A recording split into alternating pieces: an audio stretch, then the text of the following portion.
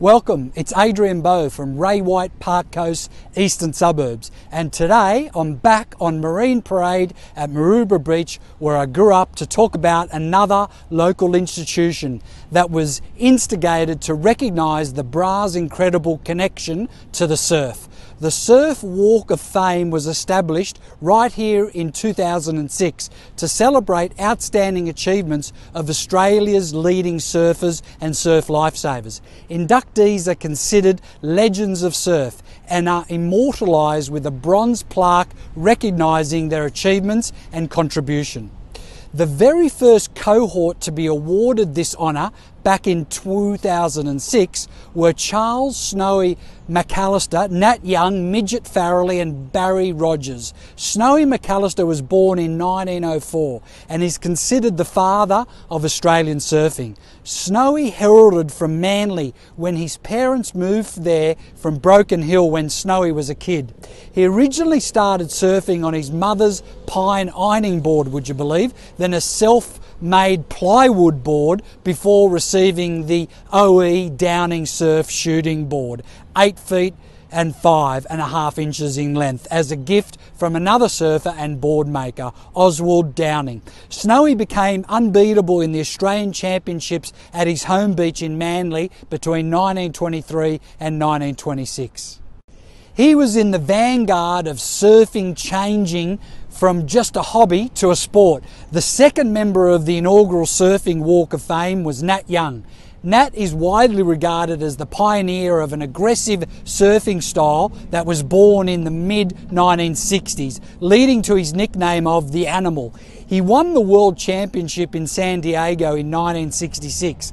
He and his mate Bob McTavish also swam against the surfboard design tide by creating a line of much shorter surfboards, cutting several feet off the traditional 11-foot Malibu of the time. The shorter board providing Nat greater manoeuvrability.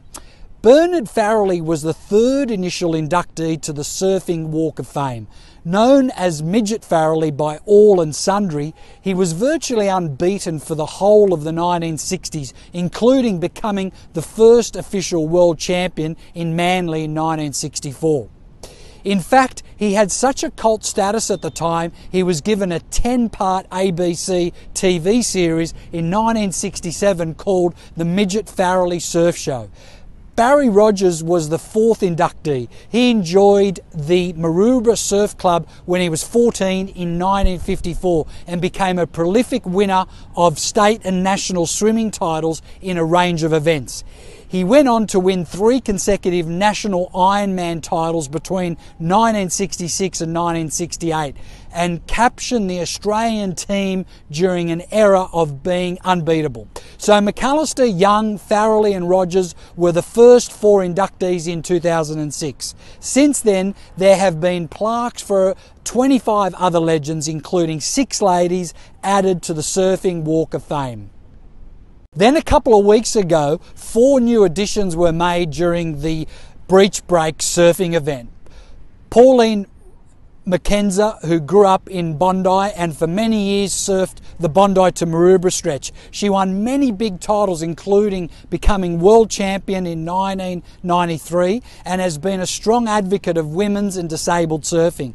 Pam Burridge is considered Australia's first female pro surfer and went on to win the ASP World Tour in 1990. After retirement, she set up a surf school which now operates out of Maroubra Beach on the south coast of New South Wales. Jacqui joined South Maroubra Surf Lifesaving Club as a nipper in 2010. She went on to become the world champion in the Open Women's Surf Race in 1988 and was named New South Wales Sportswoman of the Year in 1988 as well. John Holt joined Cronulla Surf Lifesaving Club as a 16-year-old in 1967 and a few years later started to train at the Des Redford Leisure Centre and here at Maroubra Beach, eventually becoming World Ironman Champion in 1971 and in 1974. He also holds an extraordinary record of winning 95 of the 123 Ironman events he entered, and was considered a pioneer in creating cross-training programs that the modern day Ironman will use. So those are the latest 4 legends to be honoured right here on the Surfing Walk of Fame. In future episodes, I will talk about previous cohorts of inductees, as this facility is a special acknowledgement to Maroubra's iconic status in Australian surfing culture. Having grown up here in Maroubra, I've sold many houses and apartments over the 34 years that I've been selling real estate. If you'd like an up-to-date evaluation on your property, please don't hesitate to give me a call on 0418 278 316 or email me at adrian.bo@raywhite.com. Keep smiling, and always remember, your home is worth more with Adrian Bo.